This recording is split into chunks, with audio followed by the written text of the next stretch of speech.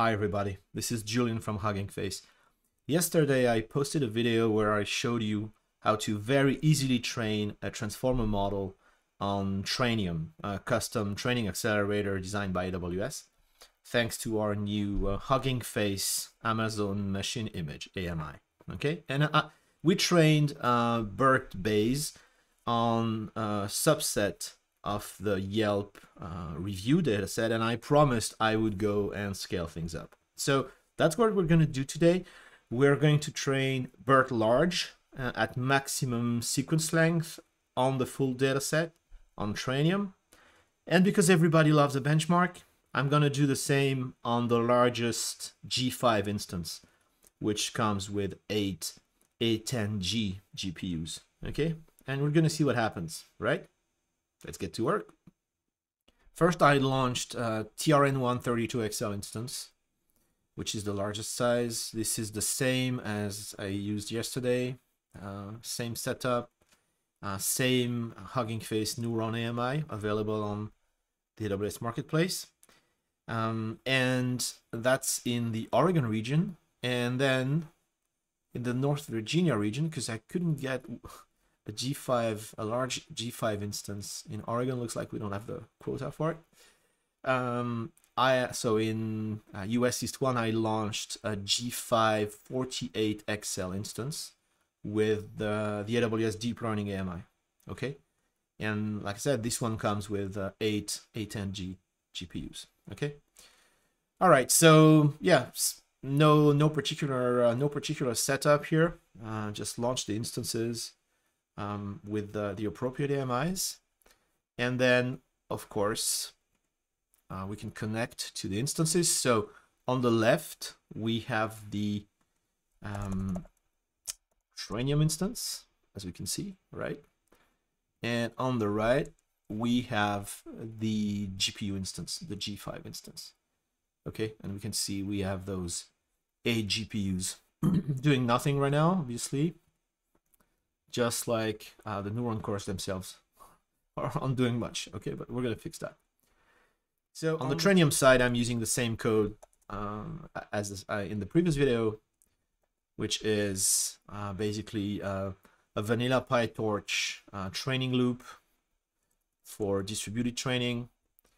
And in the previous video, I used BERT base, and I used, I think, 10,000 samples from the Yelp review dataset, which is a text classification dataset with 5 labels, 1 star to 5 stars, pretty much.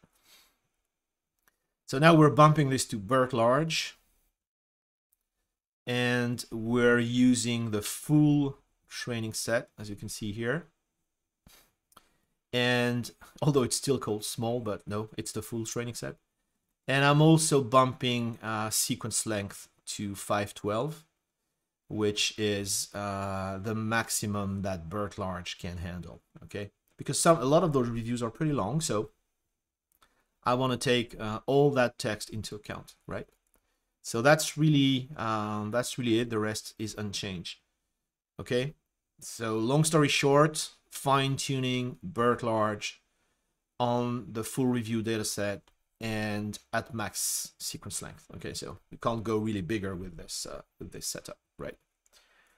Okay, and on the GPU side, I'm actually using the text classification example that comes in the transformers library, right? So I just clone the repo and use this. Okay, and I'm gonna run this example here, right? You can see it here. Okay, BERT Large, uncased, Yelp review full, max sec length 512, batch size is 12, which is the largest I could fit. I tried different values, but I get out of memory errors when I try to go up, and even using gradient accumulation steps doesn't solve the problem. Okay, so if there's a way to fit more data there, it's above my pay grade. As you can see, I'm gonna train in BF16. I could do FP16 as well, but as this is a more recent GPU, it does support the BF16 data format. which is what Trainium uses by default, right? So when the model is compiled, by default, all the acceleration features and all the optimization features are enabled for BF16. Okay, if you want to, so that will optimize for speed pretty much. If you see accuracy, degradation, you can actually, take it down a notch. There's a compiler option for the neuron compiler called Fast Math. You can look it up in the Neuron SDK documentation, where you can actually, selectively enable some optimizations to find the right balance between speed and accuracy. But here we want to go at full speed. Okay, so I'll just leave everything on by default, and yep, so should be the same, right? Same model, same data set, same sequence length, same APIs pretty much, same PyTorch, and BF16. All right, so let's just go and run this thing. I ran it before, so that we shouldn't see any model compilation happening. Fingers crossed. Okay. And let's run this as well. Okay, just double checking the command line. Yeah, it looks okay to me. Here we go. I'm just training for one epoch because I'm only really interested in the time that it takes to run one epoch. Okay. Of course, for maximum accuracy, you could want to run a little longer. The training job is using the cached version, which means, the model has already been pre-compiled. And yeah, I don't know if I mentioned it before. It's all stored in var TMP neuron compile cache. So you may actually want to save those, right? Because, and put them somewhere, maybe, I don't know, in S3, and reuse them as you go, because this will save you a ton of time, obviously. Every time you change the model or the batch size, compilation will happen. So if you get tired of that, you can go and back up your compile cache and find a way to bring it back for further jobs.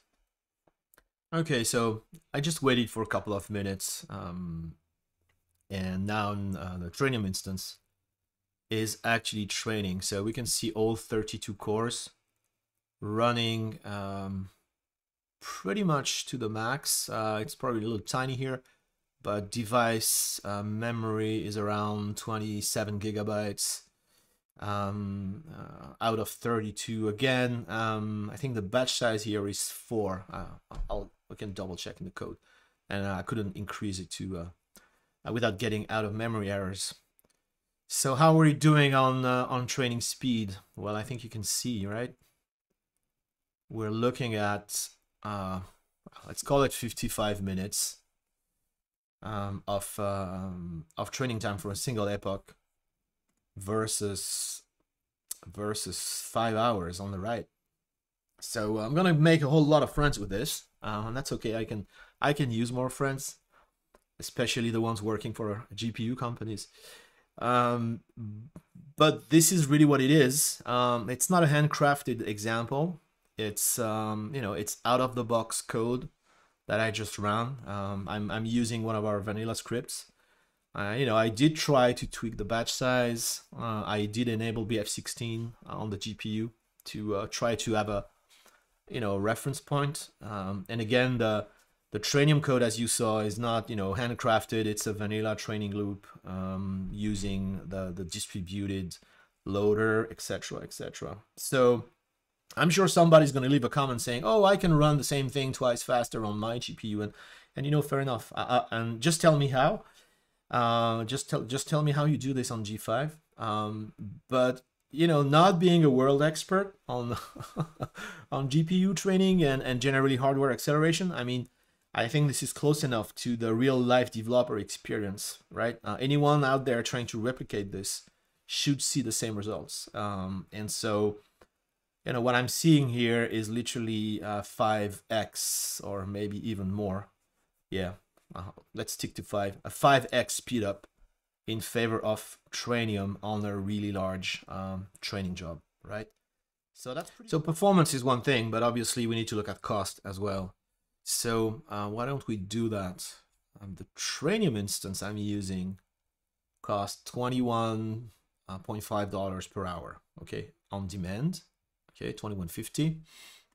And the G5 instance is a little more than $16. So that's about 30%. You know, Trainium is about 30% more expensive, but you know, it is 5x faster. So so that's a no-brainer, right? The cost performance improvement here is just huge, right? So I would really encourage everybody to again run their own numbers, and don't always look at training times. Sometimes people ping me and say, "Oh, I could train this fast on this instance," but yeah, okay, how much did that cost? You know, as a developer, sometimes you know you don't care because you're not paying the bills, but your boss and your company are. So from an enterprise perspective, cost performance is what you want to look at, and in this case, it's just very impressive, I think, right? So that's pretty cool. Your mileage will vary if you try different models, different data sets, different task types. I did see less of a difference for shorter sequence length. I actually tried, you know, like 128, 256, and the gap was actually smaller. So you know, again, not sure why. Maybe Trainium is just a little bit more efficient at you know, loading data. You know, versus the loading data on the 8 GPUs. I don't know, just a wild guess. Maybe there's a bottleneck here that could explain why, you know, we see such a scalability gap when moving to larger sequences. But who knows? This would warrant a deeper investigation. Happy to continue the conversation in the comments. Okay. And if you train on GPUs, and particularly if you train on G5, you know, I mean, it's just me. I would highly recommend that you give Trainium a shot. I think you could have a very nice surprise. Okay, well, that's really it for today. Go Trainium, and I'll see you soon with more video. Okay, until then, keep rocking.